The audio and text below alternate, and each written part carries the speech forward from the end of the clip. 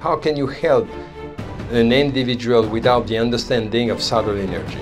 And how can you understand the connection mind and body if you don't have subtle anatomy?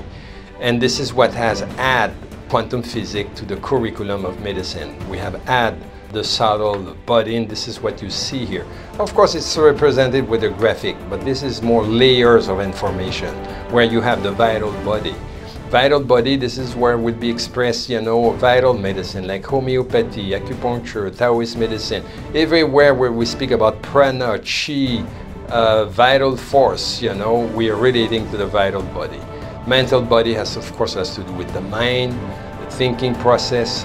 Supramental has to do with archetype, you know, has to do with law and regulation that guide the bodies. And the bliss body, of course, is this state of awareness that transcends everything.